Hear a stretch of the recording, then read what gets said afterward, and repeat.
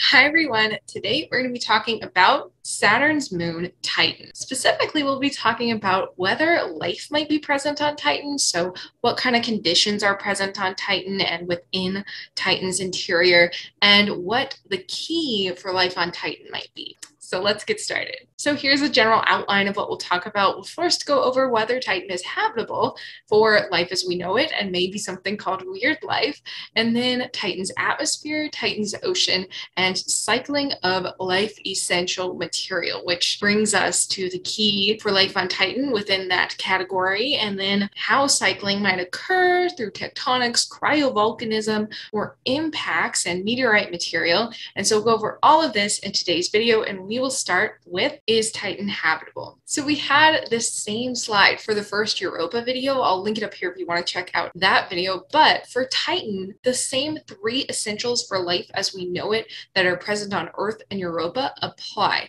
And these are water, the CHNOPS elements, or carbon, hydrogen, oxygen, nitrogen, phosphorus, and sulfur, and energy. And we'll get more into the caveats of whether there's enough energy on Titan for life later, but these three things make up the essentials for life as we know it, and they are present on Titan. So the short answer is yes, Titan is habitable, but it's not only habitable for life as we know it, aka water-based life, but it might also be habitable for life as we don't know it, or weird life per se.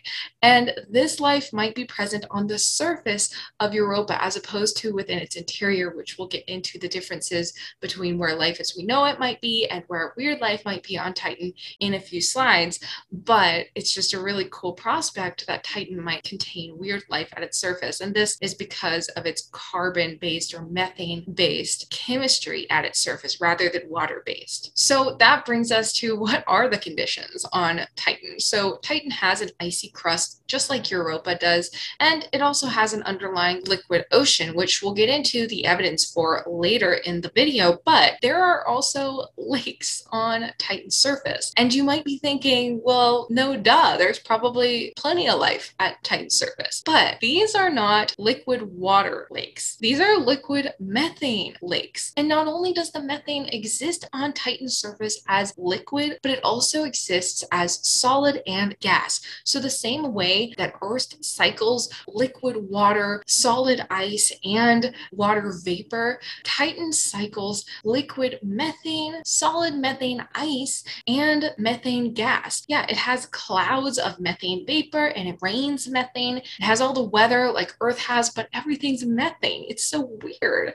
And so that's why we think it might host weird life or non-water-based life at its surface. But as we can see in the figure to the right, it also has this underlying liquid ocean that is liquid water rather than methane. So we'll talk about maybe life as we know it, or water-based life, in that liquid ocean a little bit later. But first, let's discuss a little bit about the atmosphere on Titan, because you might be thinking, well, it rains methane and has clouds and all this, well, then it must have an atmosphere. And you're right, it does. It has a really thick atmosphere, actually. It's about 1.5 times as thick as Earth's atmosphere, and it's composed of about 95% nitrogen and about 5% methane. And just for context, Earth's atmosphere is composed of about 80% nitrogen and about 20% oxygen, as well as some other trace gases. But why is Titan's atmosphere so thick? Because it really actually shouldn't be. All the evidence of its size and mass points to its gravity being not enough to justify how thick its atmosphere is. There are plenty of bigger objects in the solar system that don't even have as thick an atmosphere, or any atmosphere for that matter. So why does Titan, this little moon, have such a thick atmosphere? Well, the only explanation, or the best explanation that we could think of, is geologic activity. This is really, really important, and it's going to become more important as we move on in the lecture. And because it's so important, this is a very significant claim that we're making when we say the atmosphere can only be present as it is on Titan because it is geologically active. So what supports supports this claim? Well, for one, the methane in the atmosphere, the presence of so much methane, well, 5% you might not think sounds like a lot, but for the whole atmosphere and for it being the other main constituent other than nitrogen in Titan's atmosphere, it is significant amount of methane. So why is there so much methane? Because technically methane gets broken down by solar radiation over time and only lasts in the atmosphere on a timescale of tens of millions of years.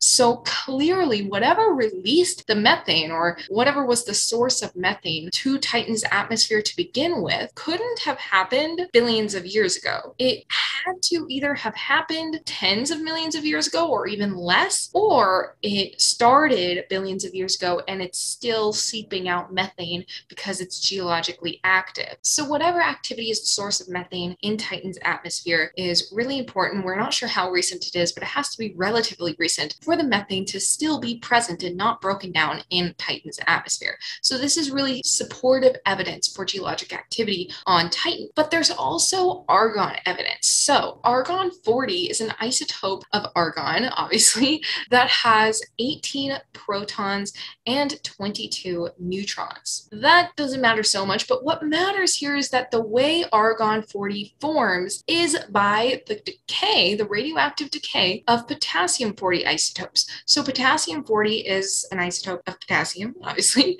and potassium itself likes to be in solid state. And so the potassium on Titan is tied up in the rocks in the moon's interior, whereas the argon, which likes to be in the gas phase, has been identified by the Huygens probe in 2005 in the atmosphere. This argon-40 presence in the atmosphere is evidence, really good evidence, for geologic activity on Titan, because in order for the potassium decayed argon-40 isotopes to escape from the interior of Titan to its atmosphere, there had to be some sort of geologic or volcanic or tectonic or some sort of activity to bring it out from the interior and up to the surface. So these lines of evidence for geologic activity on Titan are really, really important. There are more lines of evidence, but the main two, or really, really supportive two, are argon and methane present in the atmosphere. So before we get into how the geologic activity might be occurring, whether it's tectonic activity, volcanism, or impact induced,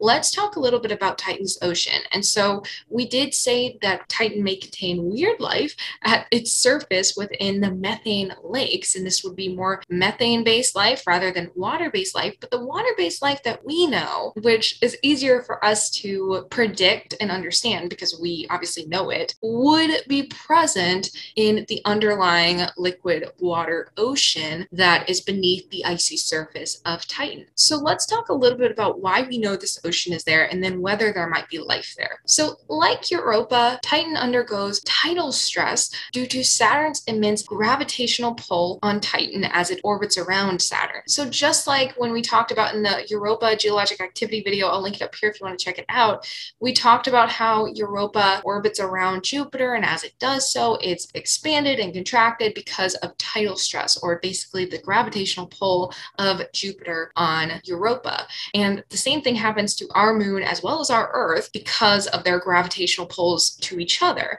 And this causes tides. That's why it's called tidal stress. And the same thing happens to Titan. As it orbits around Saturn, Saturn's gravity affects and pulls on Titan and deforms it. And so Titan's tidal stress allows it to have enough tidal heating and energy to have a liquid ocean under its icy surface, aka it allows it not to be just a dead, icy, cold, frozen moon.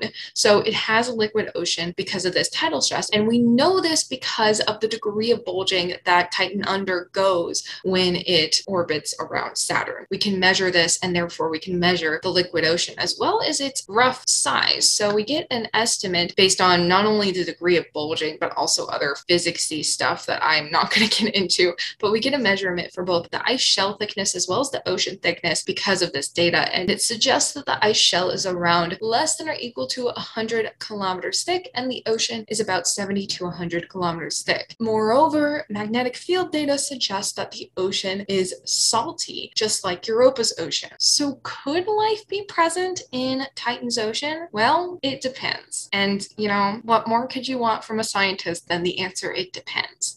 So that would depend depend on energy. And why is energy important? Well, that was one of the three major essentials for life that we talked about in the first slide: energy, the Cheops elements, and water. Energy is required for life because life needs to grow, reproduce, and just generally live or maintain its cells. And so we have to gain energy to be able to do this and just function. And to get energy, we have to use either chemical reactions or photochemical reactions. On Earth, there's photosynthesis and there's chemosynthesis. And then there's things like us or heterotrophs that eat the things that do those energy creating processes. And we sustain ourselves using this kind of energy. However, the availability of the compounds needed for the chemical reactions that life does to create its energy could be a limiting factor for life on other worlds, such as what we talked about in Europa. And we talked a little bit more about the thermodynamics about this energy that life needs, as well as the metabolisms that are possible in that first Europa video. And we won't go into that here, but this is also a limiting factor for life on Titan. So what is the one thing that could occur on Titan to allow life to gain those compounds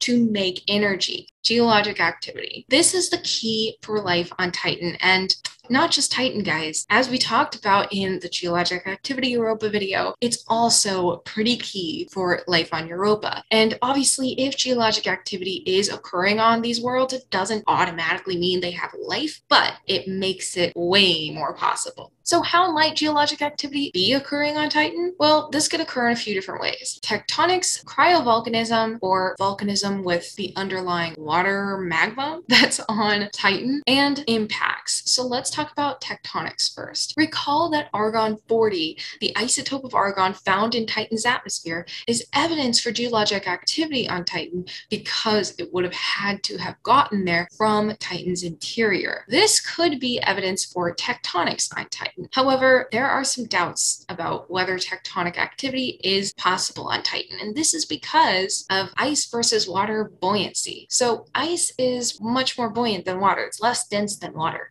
So it would float, right? Well, yeah, so that presents a problem. How would subduction occur if there's not going to be any, like on Earth, there's slab pull. Once subduction starts to occur, that dense and cold oceanic slab that's subducting underneath the continental or other oceanic slab on Earth, it gets pulled down into the mantle, the magmatic mantle, and convects and just kind of recycles itself back into the mantle. But on worlds where there's water and ice dynamics, the density is such that ice would not want to subduct. It'd be pretty difficult unless there was compositional differences among the ice on the surface that would create density differences. For example, we talked about the possibility on Europa of differential salt content in the ice that would create quote-unquote plates for plate tectonics, where some would be denser because they have more salt and some would be less dense, and therefore create the possibility of subduction on Europa. But for Titan, we haven't necessarily observed differential salt content in the surface ice of Titan.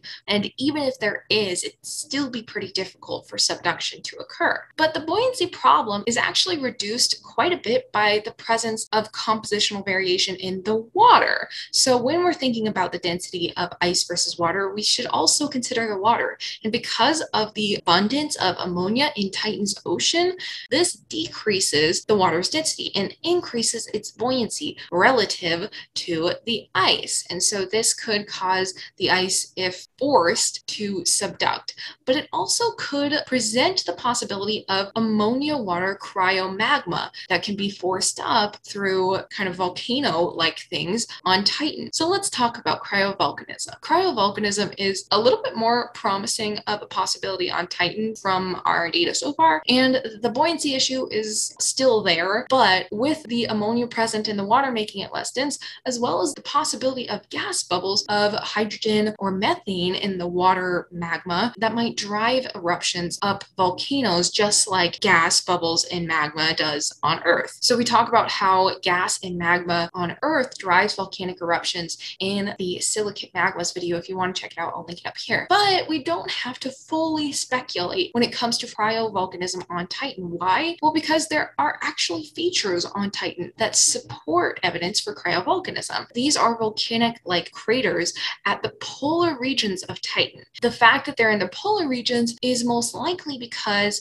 it's warmer and the ice is thinner at poles of Titan. And this volcanism that created these craters on Titan is potentially still occurring because some of the craters appear new. Now, this is not fully understood evidence, but it is possible that these present new craters that are recent and currently active volcanoes. And then also, the volcanic features are found near lakes of methane, which indicates that they may be powered by volatiles like methane or nitrogen. But moving to our third and last way that geologic activity could be occurring, or at least cycling of materials could be occurring on Titan, that is impacts. Is it possible that impacts could provide the necessary cycling of material on Titan? And if so, how? Well, when comets or asteroids impact Titan, they melt or vaporize some of the material just like they would on Earth or any planetary body. So upon the recrystallization or refreezing, in Titan's case,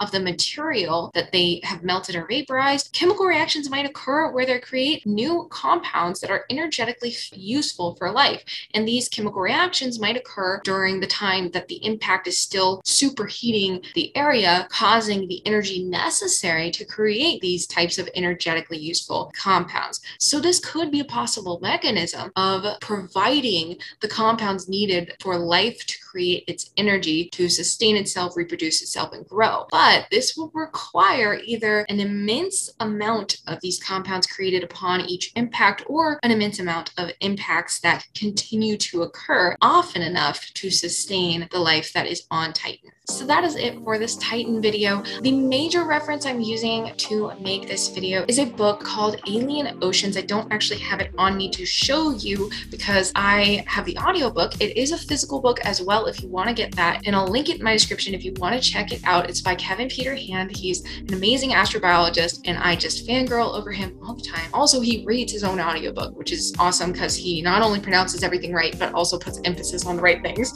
And then I'm also using this book called Saturn's Moon Titan from 4.5 billion years ago to present. Now, if you guys want me to do more videos on Titan, because clearly I didn't talk about all the 4.5 billion year history that Titan has gone through, I can do that using information in this book as well as other sources. So let me know if you enjoyed this video about Titan and want more Titan content in this astrobiology playlist. But in terms of what I have coming up so far, I have the Europa geologic history and Europa ocean chemistry videos coming up next in this playlist. But I can add other moon and other planet videos. So just let me know what you guys want to see. But anyway, thanks again for watching and I will see you guys next time. Bye.